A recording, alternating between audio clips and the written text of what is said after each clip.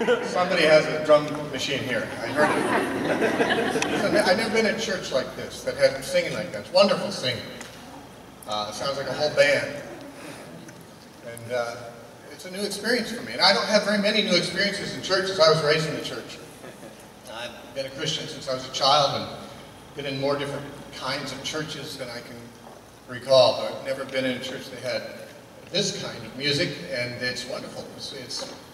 My wife knows how often I complain about the worship in churches we visit.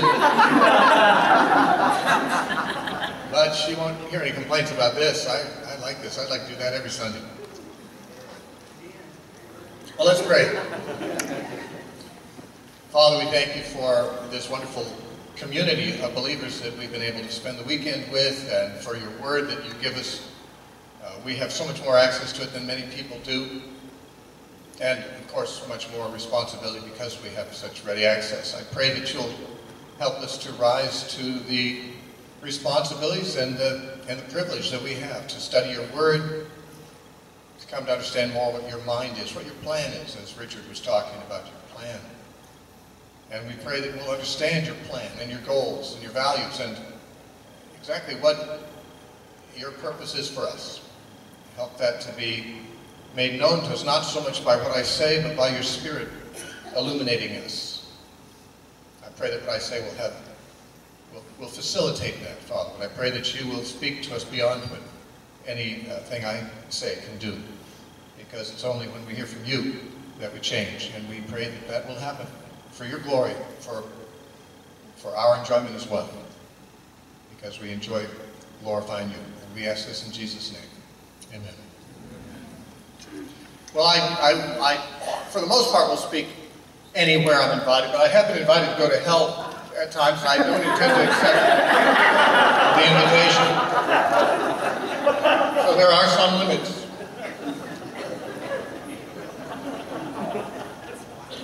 Although some people think Jesus went and accepted a preaching invitation there. But he's been there, and I don't need to go there, I trust. But it's a challenge for me because it's now, this is pretty good. I've got 45 minutes, I think, or less. But I was asked by Alan to speak specifically on the subject of fruit bearing. He gave the title, "Why is bearing fruit such a big deal?" or something like that. And he was interested in me speaking on that because when he came to our school in Seattle, we covered some of the major prophets. We covered Isaiah and Jeremiah and Daniel while he was there. And in Isaiah, we hit across many times this reference to fruit, God's obsession with fruit, which isn't only in Isaiah. It's a very strong theme in Isaiah, but it's found throughout the Bible. It starts really with Genesis chapter 1, where God said to Adam, "Be fruitful and multiply and fill the earth." So God's talking about fruit the first time he opens his mouth, speaking to Adam and Eve. And throughout the New Testament, fruit is the issue also, as is very clear. We talked on the weekend about discipleship, and one of the verses we passed over, in the course of talking about the subject, was Jesus' statement in John 15:8, where he said, "In this my Father is glorified, that you bring forth much fruit. So you shall be my disciples." So discipleship and fruit bearing are obviously connected inseparably. You will bear much fruit, and thus you will be my disciples. But the most important part of that verse is the earlier clause. "In this my Father is glorified." The real reason that bearing fruit is a big deal is because in that way God is glorified. And there's only one thing that really should matter to somebody who's really truly turned around from being a heathen to being a Christian. And that is that the heathen doesn't care at all about God being glorified. Almost everything else takes priority over that. When a person becomes a Christian, that takes priority over everything. Paul said, whatever you do, whether you eat or drink, do all to the glory of God. In 1 Corinthians 10, verse 31. And Jesus said, "Let your light shine before men so that they may see your good works and glorify your Father, which is in heaven." This is what being a Christian is for. It's not for you, it's for God. Now you benefit from it, because God is just that kind of a God. He's worked out a system that When he's glorified, those who glorify him have every reason to rejoice that they did so. They benefit in immense ways. And it's not just a reward for doing it, it's simply by coming into proper relationship with reality. God is the glorious one. If we fail to glorify him, we simply have not opened our eyes yet. We're walking around blind. That's not good for anybody. To see clearly is to see the glory of God manifest. In fact, the Bible says that the whole earth is to become full of the knowledge of the glory of God. The Bible says that different ways, 3 times. It's in the book of Numbers, it's in the book of Habakkuk, it's in the book of Isaiah. One passage says, the earth will be filled with the knowledge of God as the waters cover the sea. Another verse says the earth will be filled with the glory of God as the waters cover the sea. And another verse combines those two. It says the earth will be filled with the knowledge of the glory of God as the waters cover the sea. Paul takes that language and applies it to our own experience when he says in 2 Corinthians chapter 4, he says, he, God, who caused the light to shine out of darkness, he means in Genesis 1. God, who caused the light to shine out of darkness, has shined in our hearts to give the light of the knowledge of the glory of God in the face of Jesus Christ. So the earth is going to be filled with the knowledge of the glory of God, and we've already gotten that. He's shined in our hearts to give the light of the knowledge of the glory of God in the face of Jesus. What Jesus is about is the glory of God. What we are about is the glory of God. And Jesus said, in this my Father is glorified, that you bring forth much fruit. So shall you be my disciples. So I want to talk about fruit. And it's a very big challenge for me because there's so much in the Bible about fruit. And Alan just wanted me to talk about the importance of bearing fruit. And I think, well, it's a huge subject. And I'm going to have to, obviously, abbreviate. Now, you might say, well, you've got 40 minutes. Why do you have to abbreviate? You haven't heard me before. I'm not good at brief. Shakespeare said, brevity is the soul of wit. And if that is so, I'm a very witless character, because I don't have much of that quality of brevity. But I will fit in within the time limits. Just hope I can say something in that period of time worth having said. Would you look at Matthew chapter 21, please? Matthew 21, an important parable of Jesus. Like there are some that aren't. And I'll start at verse 33. Matthew 21:33. Hear another parable. There was a certain landowner who planted a vineyard and set a hedge around it, dug a winepress in it, and built a tower. And he leased it to vine dressers and went into a far country. Now when the vintage time drew near, he sent his servants to the vine dressers that they might receive its fruit. And the vine dressers took his servants, beat one, killed another, stoned another. And again he sent other servants, more than the first, and he did likewise to them. Then last of all he sent his son to them, saying, they will respect my son. But when the vine dressers saw the son, they said among themselves, this is the heir. Come, let us kill him and seize his inheritance.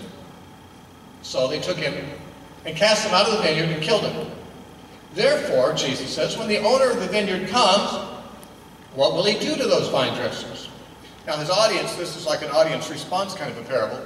His audience said he will destroy those wicked men miserably and lease his vineyard to other vine dressers who will render him the fruits in their season. And jump down just to verse 43. Jesus said, therefore I say to you, the kingdom of God will be taken from you and given to a nation bearing the fruits of it. The fruits of what? The fruits of the kingdom of God. The kingdom of God is a concept that began in the Old Testament. It was associated very closely with Israel. When God brought them out of Egypt to Mount Sinai in Exodus chapter 19 and verse 5 and 6. At Mount Sinai, God said to Israel, if you will obey my voice indeed and keep my covenant, Then you will be a peculiar treasure unto me above all the nations, for all the earth is mine, says the Lord. And you will be a kingdom unto me of priests. Israel would be a kingdom to God, a kingdom of God, a kingdom of priests to God. That's the first time the Bible ever mentions God having a kingdom. It's the first time he ever established a kingdom. It was a conditional kingdom. It was made up of people. And the conditions were, if you obey my voice indeed and keep my covenant. You can see that yourself if you look at Exodus 19, 5 and 6. The trouble is, of course, if you know anything about Israel's history, they didn't. They didn't keep his covenant. They didn't obey his voice. But God was merciful, and he gave them time and time again chances to get it right, and they did not. And now in Matthew 21, verse 43, Jesus says, okay, the kingdom of God is being taken from you and going to be given to another nation who will bring forth the fruits of it. The problem is you didn't bring forth the fruits that the kingdom was supposed to bring forth. Here the imagery is of a vineyard. A vineyard is supposed to produce grapes, fruit. And if somebody invests in a vineyard, they hope to make a profit. They hope to yield some good fruit from it. In this case, the vineyard did not produce fruit. And the problem here was the vine dressers, or what translation you have might say, the stewards or something like that. The vine keepers. You see, this is the setting of this parable, like all the parables, was a familiar kind of a scenario for the people that Jesus spoke to. In those days, there weren't many landowners compared to peasants. Most people were peasants, and there were some landowners. There was no middle class, just the rich and the poor. The rich people owned land. The people who didn't own land could work land. And they could come into a profitable relationship with the landowner if they leased his property on the agreement that when harvest or vintage would come, they would produce as their rent some of what was produced from the land. They would keep the rest. So the poor could work somebody else's land and make a profit. But of course the arrangement was they're renting. When the vintage comes, they give the fruit to the owner, some of the fruit. A portion of it is the rent. And so that's the scenario that Jesus envisages. A man, put tenants on his land, vine dressers, to keep the land. And when the vintage came, it was time for them to produce the fruit. So he sent his servants, and they abused the servants. He sent more servants, and they abused them just the same. It's kind of a strange thing to happen. I'm sure by this time his listeners are really surprised, because I doubt if this really literally ever happened, that tenants of a land would refuse to pay the rent and even abuse and kill the messengers that were sent by the owner to collect his portion. But they did that. It's a shocking behavior. But more shocking still, he said, "Here, I'll send my son. Certainly they'll respect him." Well, that was a miscalculation. They didn't respect him. Instead, they said, "This is the heir. Let's kill him and we can keep the inheritance." So their thinking is, when the old man dies, this guy gets the vineyard. But if he's dead, possession's 9/10 of the law. We're already here. If we kill the son, there's no heir. We get to keep his inheritance. It'll be ours. Now, they're not thinking in legal terms. They're just thinking in selfish terms, and so they kill the son. Now, what does that represent? That's kind of transparent, isn't it? I mean, some of the parables of Jesus are a little hard to see through, but not that one. You see, Israel was supposed to produce fruit for God. God sent the prophets to them. That's the servants who came saying, "Produce the fruit." They killed the prophets. They abused the prophets. He sent more. They did the same. Finally, he sent his son, Jesus, and they killed him too.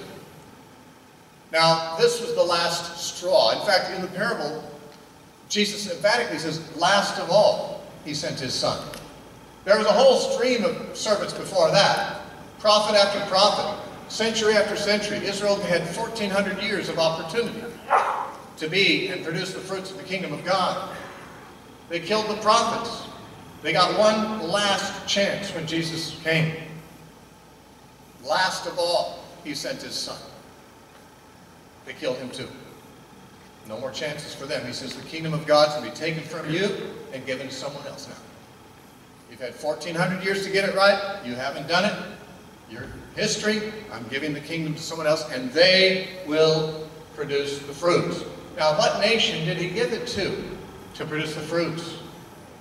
Not a political nation, certainly, as Israel was, but a spiritual nation. Peter, in 1 Peter chapter 2, verses 9 and 10, says, We are a chosen generation, a royal priesthood, a holy nation, a peculiar people, that we should show forth the praises of him who has called us out of darkness into his marvelous light, which in time past were not a people, but are now the people of God, which had not obtained mercy, but now have obtained mercy. We're the ones, the Gentiles and, of course, the remnant of Israel who believed in Christ. The church is that spiritual nation. The kingdom was taken from one nation and given to another nation. Jesus said, I didn't make that up. Some people are offended by that. They call that replacement theology. I didn't make it up. Jesus said it. And so the vineyard is taken from the abusive vine dressers and given to someone else who, it is said, will bring forth the fruit. Now this is very important, because sometimes people say, well, we're special, we're elite, we're the people that God favored, Israel blew it, we're the good guys, we're better than they are. Not necessarily. An awful lot of Christians I know haven't borne much fruit either. In fact, the church has not had 1,400 years, but 2,000 years so far. I don't think we're necessarily superior people to them. The most important thing we should focus on when we say God took it from them and gave it to us is not so much the privilege, although that is a privilege, but the responsibility. The reason he dumped them is they didn't produce the fruit. Now it's our responsibility to produce the fruit. That's what God's looking for. Now this parable of Jesus came from a parable of the Old Testament, in Isaiah actually. In Isaiah chapter 5, Jesus was very clearly alluding to it. I mean, clearly enough that none of his listeners could easily have missed it. In Isaiah chapter 5, verse 1, Isaiah says, now let me sing to my well-beloved a song of my well-beloved, he means God, regarding his vineyard. My well-beloved has a vineyard on a very fruitful hill. He dug it up and cleared out its stones. He planted it with the choicest vine. He built a tower in its midst and also made a winepress in it. He expected it to bring forth good grapes, but it brought forth wild grapes. Now here we have a parable that begins with almost exactly the same words as Jesus' parable. He plants a vineyard, he builds a winepress, he builds a hedge, he does the things to guarantee a good vintage, to guarantee success. Later in this passage, God says, what more could I have done to get good grapes from these people? But I didn't get good grapes from them. The point is that God did everything that should have been necessary to get fruit. That's what a person wants from a vineyard, fruit. He says, I looked for it to produce good grapes. It didn't. It produced bad grapes, unusable grapes, like wild, sour grapes that can't be used for wine. It's a total loss. All that investment, all that effort, that's a loss to God because the vineyard did not produce. Now he explains this parable, its meaning, in verse 7. Isaiah 5:7. For the vineyard of the Lord of hosts is the house of Israel, and the men of Judah are his pleasant plant. He looked for justice, but behold oppression. He looked for righteousness, but behold a cry. Now, what fruit was he looking for? Justice and righteousness. He was looking for good grapes. What are the good grapes? Justice and righteousness. He looked for justice. He looked for righteousness. What did he get? Bad grapes. Oppression, abuse, exploitation. In other words, God had sought to create a holy nation that would produce in their society a just and righteous society. He gave them his laws for that, told them how to do it. He took them out of Egypt and put them in a land all their own, removed the stones, removed the Canaanites, removed everything that would be an obstacle. He gave them every advantage. If anyone could produce justice and righteousness, they would not need any more advantages than were given to Israel. God said, what more could I have done to guarantee a good vintage here? But I've done it all. I haven't gotten it. Now see, this is the Old Testament imagery. In Isaiah, there's many references to the fruit that God is looking for. It is justice. It is righteousness. And what is justice and righteousness? This is really a godly way of living and dealing with people. God wanted Israel to live as a society that honored him in not just their religion, but in their social life too. In their business dealings, in their marriages, in every aspect of their life, he wanted them to deal justly and righteously. He's looking for change. He's looking for a community that isn't like the rest of the world. A holy nation, a peculiar people, a kingdom of his own that follows his ways, and therefore a kingdom of justice. Now Israel, they weren't the right stuff. They didn't produce it, really much ever. There were a few generations, like Josiah's generation and Hezekiah's generation. A few. Maybe some of the time under the judges, when the judges were still alive and keeping an eye on things, there were some righteous generations, but in general, it was like Jesus described it. When God came looking for the fruit, it wasn't presented.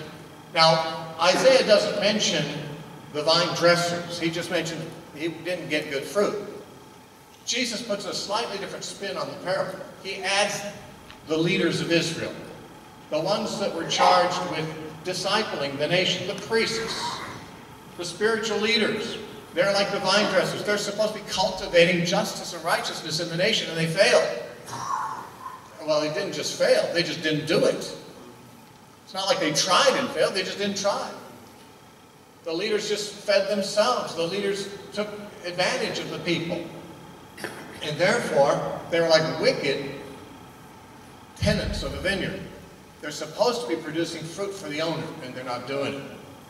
Now, of course, Jesus talks about the servants that were sent to collect the vintage at the right time.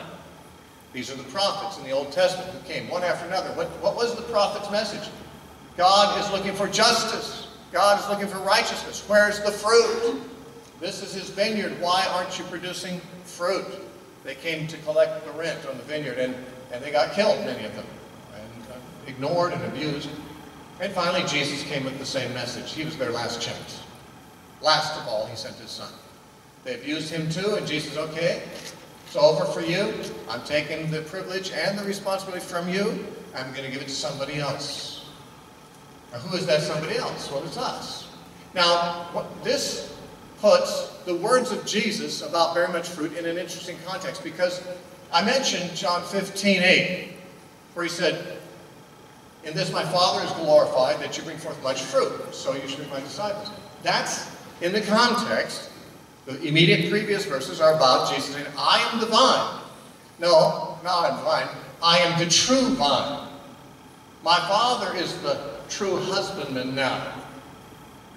He's cultivating this vine now. He's going to produce the fruit through this vine. And you are the branches, Jesus said. He said, everyone who abides in me is like a branch that remains in me and produces, or actually bears fruit. Difference between producing and bearing. The vine produces the fruit. The branches bear it. They carry it. They hold it. But the point is, he's the true vine. Now the vine, when he says, I'm the true vine, he means in contrast to that other vine. I'm the true one. What's the other one in the Old Testament? Well, Isaiah 5 said, the vineyard of the Lord of hosts is the house of Israel, and the men of Judah are his pleasant plant, the vine. Israel was the vine. Israel was to bring forth the fruit. Israel failed. Now there's a new Israel. His name is Jesus. Israel in the Old Testament was a type and a shadow of Christ himself. And Jesus said, I'm now the vine. The fruit's coming from me now. But you are going to bear it. You see, it's the body of Christ that is to bear the fruit now. The disciples, so shall you be my disciple, he said, if you bear much fruit. So, the ultimate purpose of God is, he's still after the fruit. He always has been, always will be. Of course, physical fruit is one of the great blessings that God gave mankind. And Adam and Eve were given the task to cultivate the garden and to be fruitful and so forth.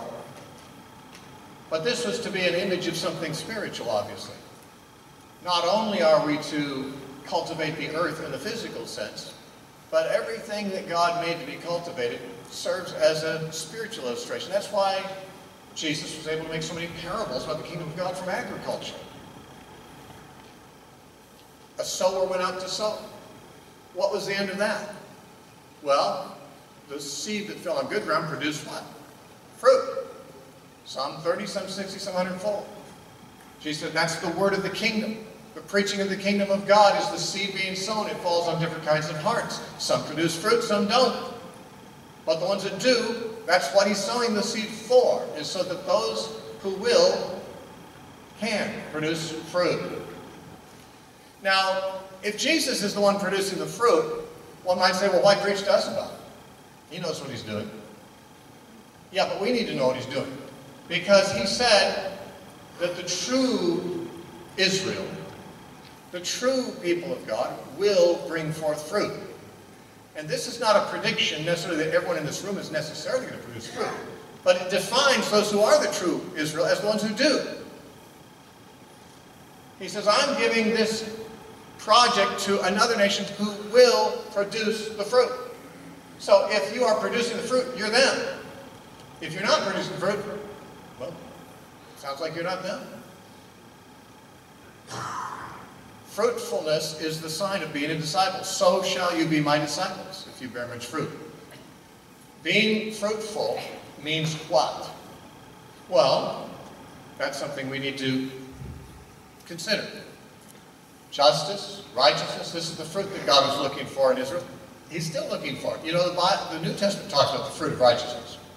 In Hebrews chapter 12, in verse 11, it's talking about God's disciplining of his children. And he says, now no discipline for the present seems joyous, but grievous. But afterward, it yields the peaceable fruit of righteousness to those who are exercised by it. So God's still, in the book of Hebrews, still looking for the fruit of righteousness. And so he'll discipline us, or as Jesus said, he prunes the branches. If they're not bearing fruit, he prunes them. He disciplines us so that we will bring forth what? The same thing he was looking for in the Old Testament, the fruit of righteousness. James says the same thing. In James 3:18 he says, and the fruit of righteousness is sown in peace by them who make peace. The peacemakers. Remember, they're the ones Jesus said they'll be called the sons of God. They're the ones who sow the seeds of this fruit of righteousness. James 3:18. The fruit of righteousness is sown in peace by those who make peace. Peacemakers are sowing the seed that produces the fruit of righteousness. In other words, whether you're looking at the Old Testament or the New, whether you're looking at Genesis chapter 1 or just about anywhere in the New Testament, God's still talking about his one obsession. He loves fruit. And the fruit he's looking for is righteousness. And he wants it to be produced in us and through us. Now, by through us, I mean he's not just wanting us to have an internal experience of being righteous. He wants us to be agents of righteousness. Sowing the fruit of righteousness by being peacemakers, by being like Jesus, in other words. Our following Jesus, our being like Jesus, our spreading the seed, the word of the kingdom, this is supposed to be spreading the fruit of the kingdom. And the true church, the true Christians, do. He has given the kingdom and the fruit bearing of the kingdom task to those, to another nation who will bring forth the fruits of it. Now, some of you are fruit bearing. Maybe some of you aren't. I don't know all of you. You seem like a good group to me, but I don't know everybody. Maybe some of you don't bear fruit of righteousness. Maybe your life isn't righteous. Maybe you're not just in your dealings. Maybe you do cheat sometimes. I don't know. But you're not if you're a follower of Christ. Christ forbids that. God forbids that. A follower of Christ is someone who, as Jesus said, who continues in his words. If you continue in my words, you're my disciples indeed. He said in John 8:31. So if you are a Christian, you are bearing fruit. Now, I'm not saying you always, every moment, are doing the right thing, because no one is always good. I shouldn't say that. I should say no one always does good. You can be a good person even when you stumble and do the wrong thing. If you are a good person, you stumble, you get back up and you repent, you say, I don't want to do that anymore. And the reason you have that reaction in your stomach is because you are a good person. If you weren't a good person, you wouldn't care that you stumbled. In fact, it'd be kind of a way of life. But the truth is that if you are a follower of Jesus Christ, it is not your habit to be unrighteous or to be unjust, because the followers of Jesus Christ are transformed people, or are being transformed into his likeness. And that means that as we do, his fruit is produced through us. Now, one reason I think we need to preach to ourselves about fruit bearing, even though it's God or Jesus, the vine, who produces the fruit, and we're just the branches, and we just abide in him, what does it look like to abide in him? This really is a project that we cooperate with God about. That's why you'll find people who really are Christians but have really little fruit. Maybe that's why some bear 30-fold and some 60 and some 100. Because of the degree of participation with God, the degree of cooperation or lack thereof. You know, Paul was talking about the Corinthian church as God's field. 1 Corinthians 3:9 says, you, the church, are God's field. And he says, Apollos and I have worked in this field. He said, I planted and Apollos watered, but God gave the increase. Now, God's the one who makes the thing grow, but not until somebody has planted and watered. I'm Apollos, I'm Paul, I'm planting, I'm watering, but I can't make the seed grow. That's not humans can't do that. That's like a miracle of some kind. Still a miracle. We get used to it because it happens all the time around us. But it's still, if you really think about it, it's still kind of a miracle. It certainly is something that no human being can possibly do. And so the most we can do is plant and water. We can cooperate, we can cultivate, but it's up to God to really bring the fruit. Christ is the fruit producer. We have to abide in him, and abiding in him means that we are planting and cultivating fruit. We are sowing the seeds in our own lives and in the world in general. You see, God's not just looking for us to be just by ourselves. He wants us to be the agents through which the world is in some ways coming into a greater appreciation of the ways of God and of justice. In fact, everywhere the gospel has gone and been really embraced, the society has become somewhat more just than before. We're not really in touch with that much because we've been only raised in Christendom. We've been raised in a society that, basically, unless you were raised in some other part of the world, but if you were raised in the West, you're raised in a world that we've known Christianity has had its impact for about hundreds, a couple thousand years, I think. And therefore, even those people who are not Christians, more than they know, are pensioners on the kingdom of God. Because before Paul came to Europe, before the gospel came to England, before the missionaries went around the world, you know what the whole world was pretty much doing before Jesus was taken to them? Well, they were all worshiping demons. We've probably got some people in our society who now worship demons too. That's because we're reverting. But the truth is that Christianity, or the influence of Christianity, has mostly wiped out demon worship throughout the West for most of history. And they were worshiping demons often by sacrificing their own children on altars to demons. We can hardly imagine anyone we know doing that. But I realize that when someone gets an abortion, in many respects they're doing the same thing. But they don't know they're doing that. If they knew they were doing that, they probably wouldn't. Because most people have more of a conscience toward God, even if they're not a Christian, than that. Society's level of civility, the whole concept of justice has increased just, you know, the rising tide raises all the ships, you know. I mean, as Christianity's influence in the church is prominent in a society, even those who don't become Christians become more convicted, become more aware of what righteousness is. And you know, this is filling the world with fruit. If you look at Isaiah chapter 27,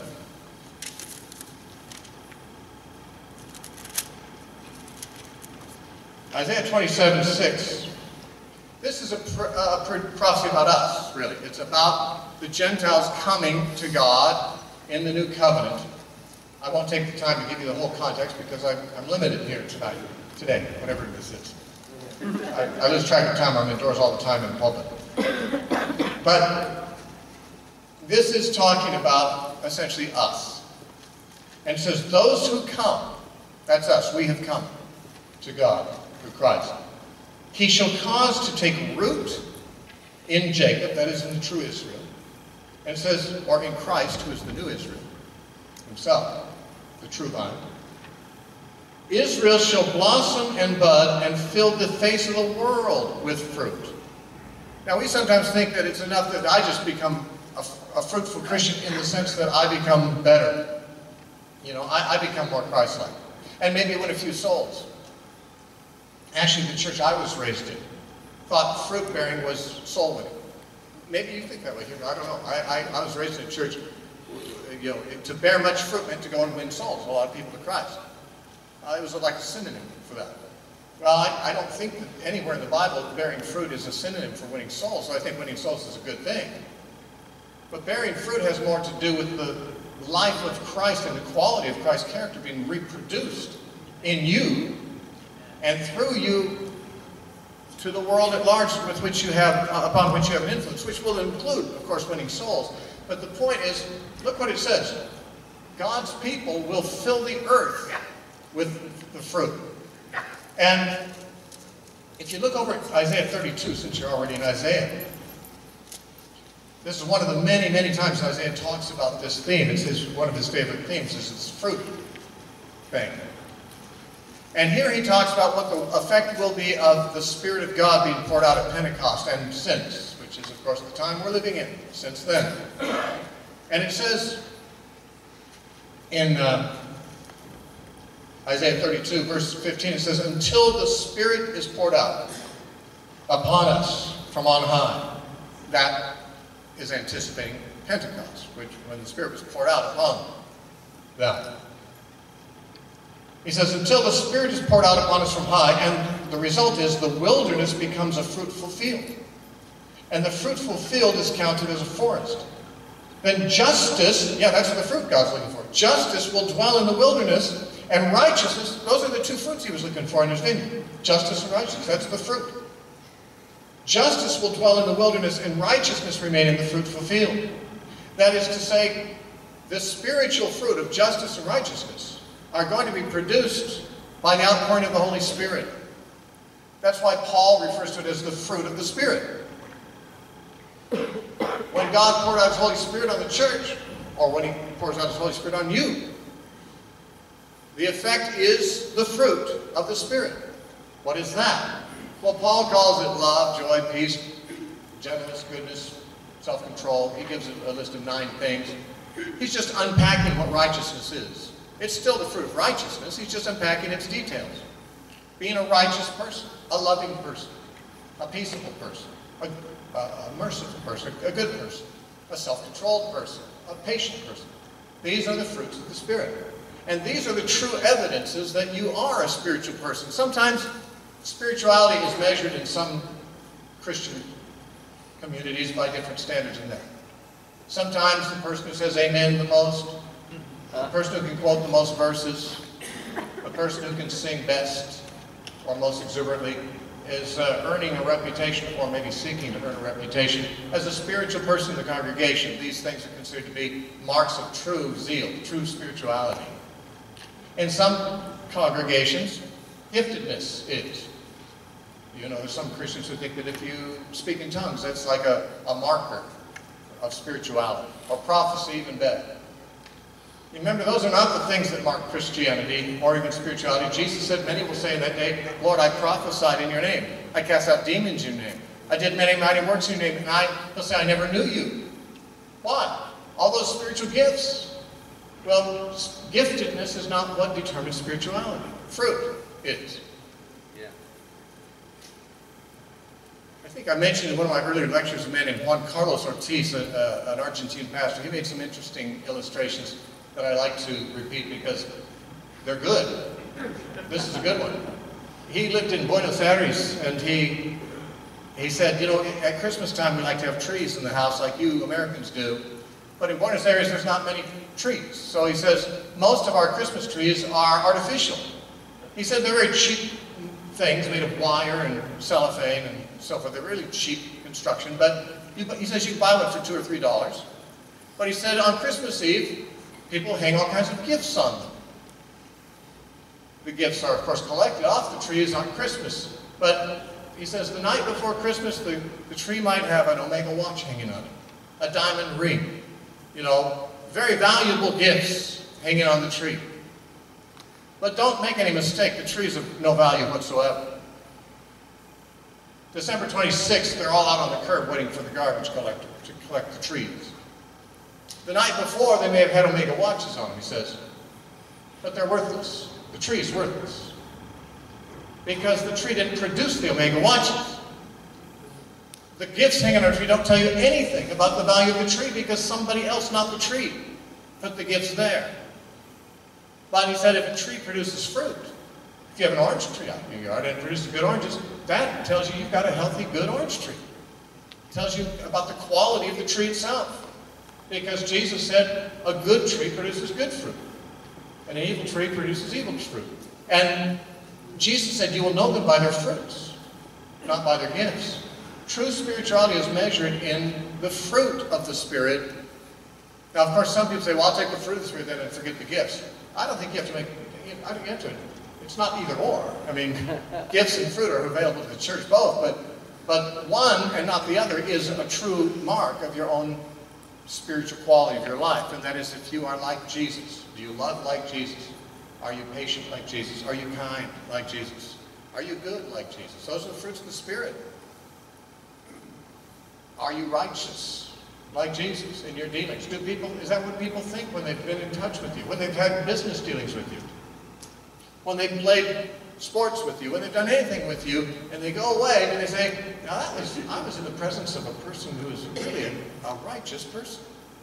That person's a really good person. I think that person's maybe the kind of person I should be. Then you begin to sow the seeds. That person's a peacemaking person. That's a loving person. And so you begin to be an influence. You bear that fruit within you because God produces it in you. Because you cultivate it. You cooperate. And then it becomes something that spreads to others. And the wilderness, as it were, the unfruitful world, becomes filled with righteousness and justice. That's actually predicted as an outcome of the new covenant. And so is this. In Isaiah 42. Isaiah 42, verses 1 through 4 are quoted in Matthew 12 as being fulfilled in Jesus. So this is a prophecy about Jesus. We know that. And he says in Isaiah 42:1, behold my servant, this is Jesus, whom I uphold, my elect one. Israel was the elect nation. Jesus is the elect one. He's the new elect. The new chosen. He's my elect one, whom my soul delights in. I have put my spirit upon him. Okay, expect fruit then. He will bring forth justice. Well, that's the fruit. I put my spirit on him, and he will bring forth justice to the Gentiles. He didn't just live a just life himself. Yeah, he was a fruitful one in that respect. There was fruit in his own life, but he extended that justice to the Gentiles. Hey, a lot of us are here, Gentiles, who are now recipients and beneficiaries of this influence of Jesus. He brings forth justice to the Gentiles. He will not cry out nor raise his voice nor cause his voice to be heard in the street. A bruised reed he will not break, and a smoking flax he will not quench. In other words, he won't be like most street preachers. He's not obnoxious. He's not ornery. He's gentle. He's a peacemaker. The fruit of righteousness is sown in peace by those who make peace. He's a gentle, peaceable sower, sowing the seed. It says, he will bring forth justice for truth. He will not be discouraged. He will not fail. Now you see, God planted a vine in Israel looking for fruit, and they failed. And God was discouraged. He said, what more could I do? This is a real disappointment. But no, Jesus will not fail, and he will not be discouraged until he has established justice in the earth. And even the coastlines will wait for his law, the influence of his word, the influence of his rule, the kingdom. So basically, Isaiah's prophecy is that God didn't get the fruit he wanted from Israel. So he's, as Jesus put it, the kingdom's taken from them and given to somebody else, us. Now the burden is on us. But it's not such a great burden because we don't have to produce the fruit, we just have to bear it. We are laborers together with God, Paul said. And that was in the context of I planted, Apollos watered, and God gave the increase. He said we're laborers together with God. Let me show you something in the New Testament on this. I have quite a lot more to say, but I won't say it on. I'm going to have to wind this down right away. But in Mark chapter 4, another parable about fruit. Mark 4, verse 26. Jesus said, the kingdom of God is as if a man should scatter seed on the ground. Sounds like the parable of the sower, but it's a different parable. Just another variation on the theme. He should scatter the seed on the ground and should sleep by night and rise by day, and the seed should sprout and grow. He himself does not know how. This is saying the same thing Paul said. It's God who gives the increase. We can sow the seed, we can water the seed, but we can go to sleep and the seed still grows. We're not making it grow. Right. We don't make seed grow. We don't produce fruit. We have to sow the seed. We have to do what a farmer does. But after a farmer has done everything a farmer can do, he can't do anything else. The seed's not going to grow unless God gives the increase. So the kingdom is spread this way, by us sowing these seeds, and it grows. And then he says this, for the earth yields crops by itself. First the blade, like a blade of grass. He's talking in this case about wheat, not grapes this time. Different kind of fruitfulness, wheat crop. Produces first the blade, then the head, and after that the full grain, or the mature grain in the head.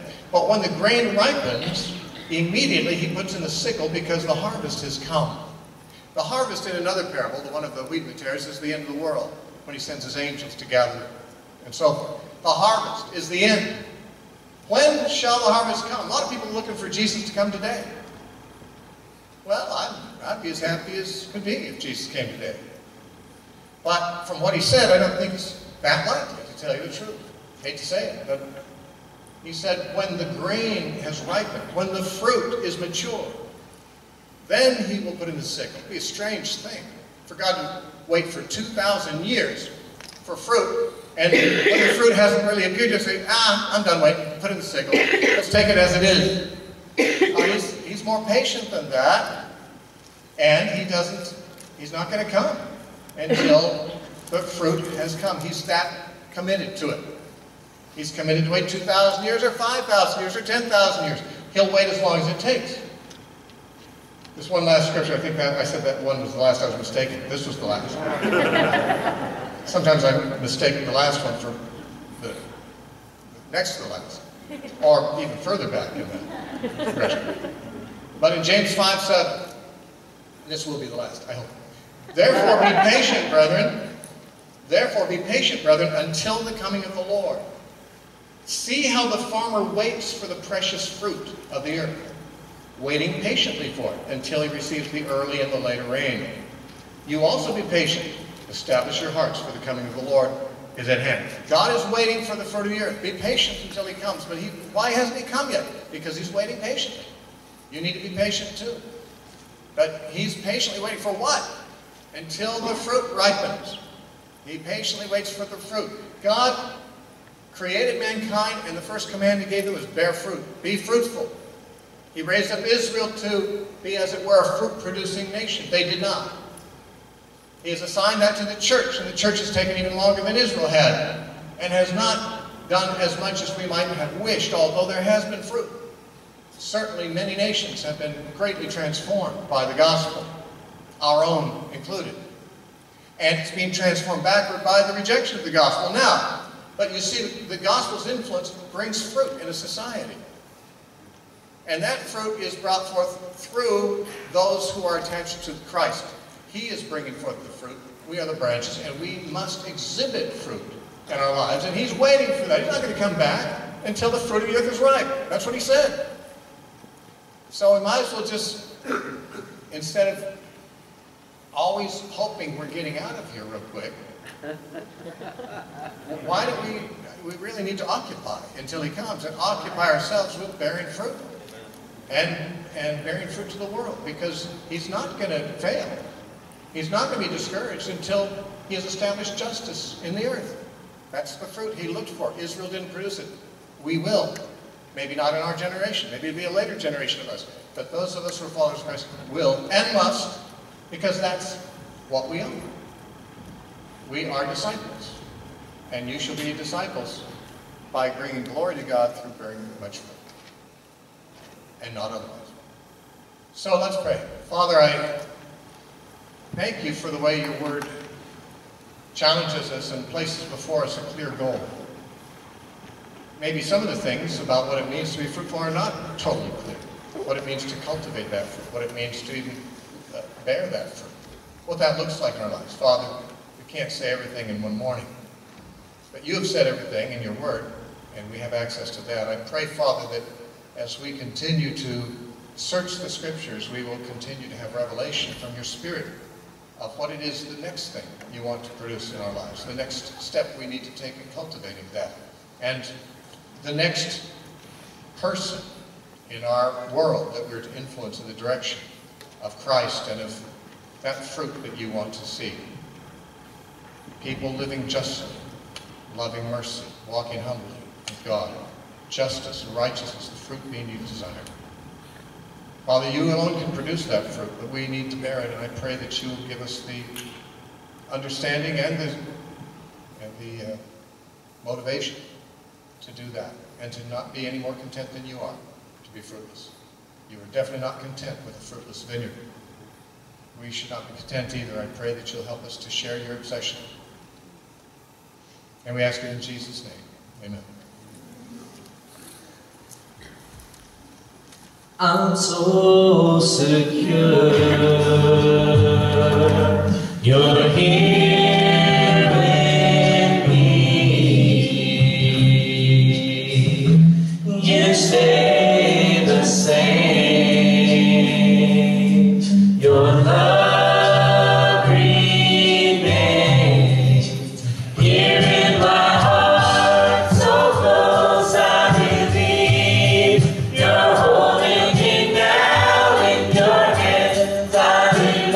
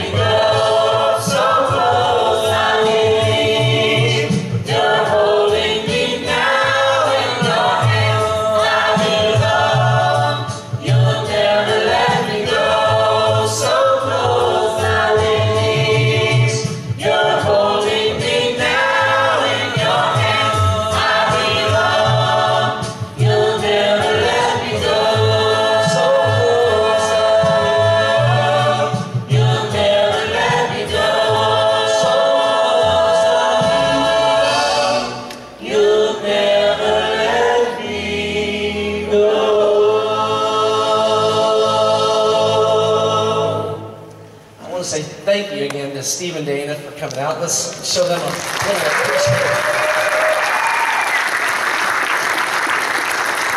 You know, as informal as we like to keep our worship services, we also have an edge to it. We don't just do this for a show. There's always that appeal to respond to the message of God. One of the ways that we try to do that, maybe a little different than other churches, is we have a card that we always pass out. Some of you guys are very familiar with it. Maybe some of you aren't so much. That's why I'm taking the time to explain it. We call it a communication card. It's just a way for you to communicate with us if there was something that struck you, something that you would like our prayer team to pray about, or if there's some information you want. If you want to go deeper with this, if you want to talk about it more, if you want help applying the things that you've heard this week, or you've got other concerns, and you want to know how God would have you to obey Him in those concerns, that's what that card is for. So you can fill that out. We're going to have our ushers. We're going to stand together. We're going to sing one more song, and we're going to have a basket pass. Now, a lot of times when we go to churches and they pass a basket, that's where they ask you to pay for the things you just got. That's not what we're after. We didn't invite anybody here to get any money from you. We wanted you to be with us as we worship God so we could give something to you. But for our members, well, that's how we keep the lights on, is we all chip in, and we give a little bit. And so we're going to do two things with those baskets as they're passed around. One is give you a chance to put your communication card in there, and for us members to share a little bit of it as God has blessed us. But anyhow, we're going to be passing those baskets while we all stand together. We're going to sing, and after this song, we're going to cut you loose. And again, thanks, Steve. Over all the earth you reign on high, every mountain stream, every sunset sky. And my one request, Lord, my only aim, is that you reign in me again. Lord, reign in me, reign in your power over all my dreams. In my darkest hour, you are the Lord of all I am. So won't you reign in me again, over every thought, over every word. May my life reflect the beauty of my Lord, 'cause you mean more to me than any earthly thing. So won't you reign in me again, Lord, reign in me, reign in your power over all my dreams. In my darkest hour, you are the Lord of all I am. So won't you reign in me again, Lord, reign in me, reign in your power over all my dreams. In my darkest hour, you are the Lord of all I am. So won't you reign in me again, Lord, reign in me, reign in your power over all my dreams.